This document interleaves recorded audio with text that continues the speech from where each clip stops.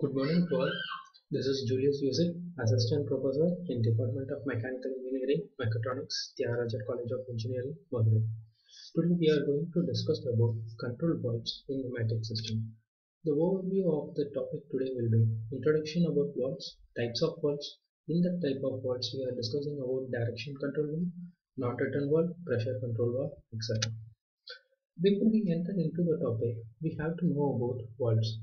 Valves are defined as a device to control or regulate the flow of pressure fluid of the fluid. Valves available for pneumatic control can be classified based on their functions into direction control valve, non-return valve, flow control valve, pressure control valve, etc.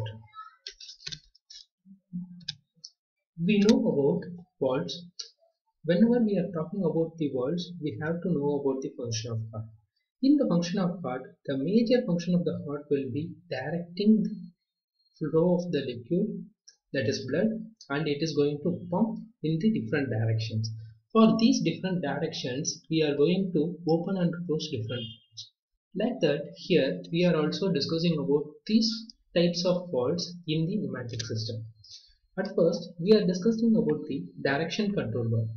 The direction control valve is a device that receives an external signal like mechanical, fluid pilot signal, electrical or electronic signal to release, stop or redirect the fluid. Here in fluid denotes the hydraulic system, whereas in pneumatic system we are discussing about air that flow through the function of the direction control valve is to control the direction of the airflow in any pneumatic system. The direction control valve does this by changing the position of internal movable part. To be more specific, direction control valves are used to start, stop and direct the flow of the air in the pneumatic system. So that is the predominant function of the direction control valve. And these direction control valve types are going to discussed in next slide. So how we are going to classify the direction control valve? Based on four different types of classifications like construction based classification, number of port based classification, number of position based classification and actuating mechanism. So at first we are talking about construction. In the construction of a valve, the major two types of construction will be poppet construction and spool construction, which is called it as a poppet valve or seat valve, and another one is a spool valve. In the spool valve, we are having a sliding spool and rotary spool. And the second one is number of ports. At first we have to know about what do you mean by ports and what do you mean by position in the valves. So that we have to clear in the upcoming slides. After that we are discussing about these ports and positions. And the last one is the mechanism, that is how we are going to actuate the valve. Either we are going to actuate manually or by some mechanical system or connected with electro system or hydraulic or pneumatic. That kind of thing will separate the direction control valve into different types. So next one is based on the construction. So based on the construction, the first topic will be poppet valve. Here the poppet, which denotes the thing which is going to seated over a iron system. That is, in this valve, a poppet or ball or similar item like a plate or cone or ball is made to seat over a specially constructed, finely machined and polished sheet. That is, it is like a system. Whenever you are going to give some external pressure here, this poppet is going to seat over the seating arrangement which is present inside the valve. So by this pressing and releasing, the power is coming up and it is going to reach some port which is connected in this part or in this part. So the main advantages will be very high pressured applications we are using these kinds of valves and very minor leakage only going to happen here. But the disadvantages will be not suited for large valve size and it is complicated construction, cost is high. So how this pop-up valve can be used for different types of direction control valves being the next slide. That is, here we are having one opening and another one opening. This opening is called it as a number of ports. Here we are having input port, that is, you just assume this is the input, then this is the input port, and if you assume this is output, then it is an output port. So there are two ports present in this valve.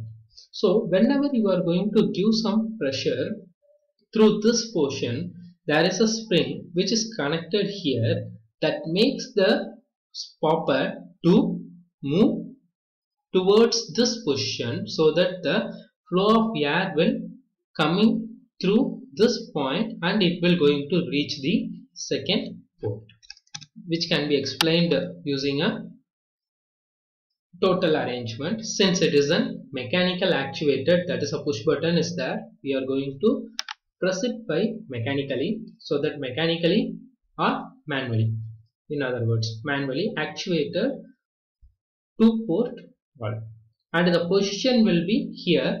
By using this symbolic diagram we can explain the port and position.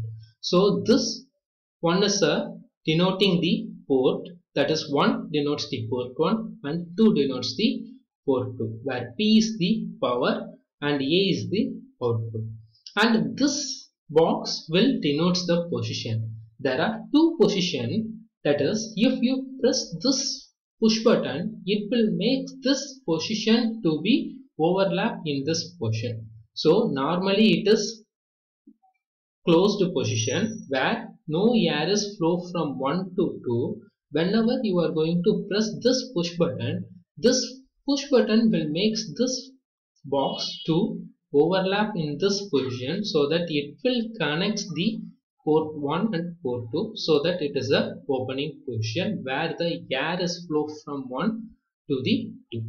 So here this action is going to happen by using the poppet construction. Here the poppet is made of valve-like arrangement. So whenever you are going to make it as a normal valve that we doesn't give any pressure over the push button, at that time when port P is act as a 1 in the symbolic diagram, that means the air is flowing from the port P and it will be stagnant here, unless if you press this push button, what happens, this ball will going to compress the spring, so that the opening will going to happen in that. So the port P air is going to flow through the port B output.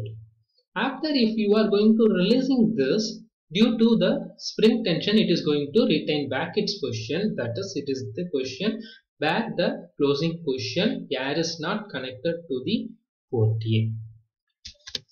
So this can be explained by using a 3 port and 2 position poppet DCV valve, where we are made of a seat like arrangement. Instead of ball, we are going to connect a disc shape which is compressed by a disc returning spring and stem returning spring. Here we are having a 3 port as explained in the symbolic diagram, where there is port 1 is always the port 1 will be the power port and port 2 will be the output port, and this port 3, that is a reservoir port, or in other words it is a vent.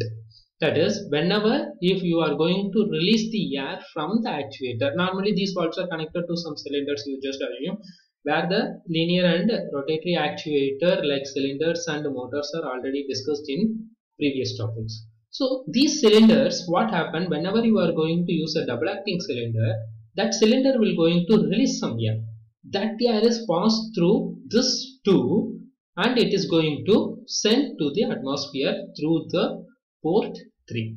How we are going to see in this construction, where we are having a stem like arrangement which is connected with the push button, that is a manual press, and it is connected with the disc shaped arrangement poppet which is having a returning spring. So whenever you are going to press this, what happened? This stem, moving stem, will going to come downwards, so that this stem will going to close the port 3. At the same time, the uh, poppet arrangement will going to move downwards, so that the one air is going to flow through the 2, and at the same time this 3 is closed. When you release this, what happened? This 1 is closed, but the 2 which is connected to the 3, so that whenever the air from the cylinder is sent out through the 3. And now we are going to talk about spool valve. It is similar like the poppet valve. Instead of poppet, we are having a cylinder-like arrangement. In this cylinder-like arrangement, the advantages will be explained in next slide. Where we are having 3 port, and in the 3 port, if you are going to use a spool, if you are going to press through this connection, due to return spring, it is going to move. At the time, initially the cylinder, that is box 2, this box denotes the spool construction. This will close the third port, so that the one is opened by it sending inside. So one is connected with the 2, that is shown in the second picture. And when you release this, what happens? The 2 is connected to the 3. Like that, we are going to make the arrangement as a 2, that is 3 by 2. And these are some of the 4 by 2 actuation. How we are going to actuate the 4 by 2 one, where we are having 4 port and 2 positions. That is explained by using 3 by 2 like that. And there is another one concept which is a rotary valve in spool. That is normally the rotary valve, which is a lever like arrangement, which we are used in some of the applications. In that, what happens is we are going to have a external cylinders, and that cylinder will having a shaft which is made of a X or plus shape. This shaft will have some pore, that is called it as a shaft, and we are having some pores.